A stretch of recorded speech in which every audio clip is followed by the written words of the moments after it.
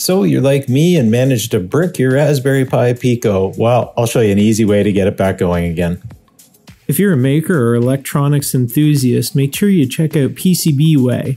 They can make any circuit board you desire, provide the parts, and even assemble the board for you.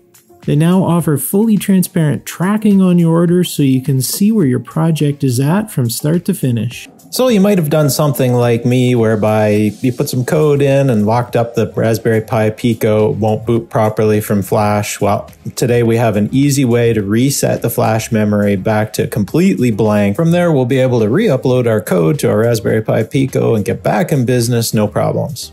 So this is super simple. The link to the Raspberry Pi Pico website is on the Pi by holding the button and plugging in the USB. Go there, you're going to scroll down to the bottom, and then it's going to give us the option to download the nuke file. Once you've downloaded it, you just drag and drop it onto your Raspberry Pi Pico, and this is going to wipe the flash memory, nuke the thing from orbit, and get it back going again so you can re-upload your code. It's kind of hidden at the bottom of the website. It took me a little while to figure out, but this worked wonderfully.